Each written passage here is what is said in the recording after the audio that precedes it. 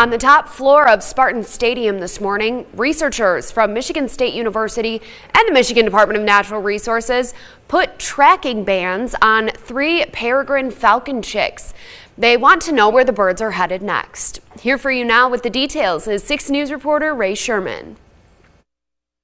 Things are getting flighty at MSU, but not for 3 6-week-old peregrine falcon chicks. They are too young to fly, but just old enough for researchers and the DNR to place tracking bands on, which is what they did today. It's a great opportunity for Michigan State Fish and Wildlife students to get a hands-on experience. The banding ceremony was held on the 8th floor of Spartan Stadium, just below the rooftop, where a family of peregrine falcons have been nesting in a handmade space curated by students in the MSU Fisheries and Wildlife Club. The purpose, officials say, is to track the movement of the species and help them recover, as they have been listed as a state endangered species for several decades. When we first started, the birds were still on the state endangered list, and since then partly because of our efforts and all the other boxes around the state, we've really helped the population. So we've helped reduce the status to threatened species. The banding process includes researchers removing falcon chicks from their nest,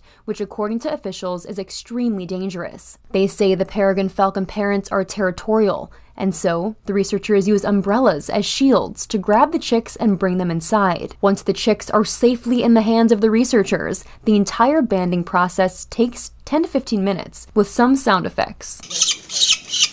Officials say this is likely to be the last time the DNR will do this, since the species has been moved from a state endangered species to a state threatened species. Here for now in East Lansing, Ray Sherman, 6 News.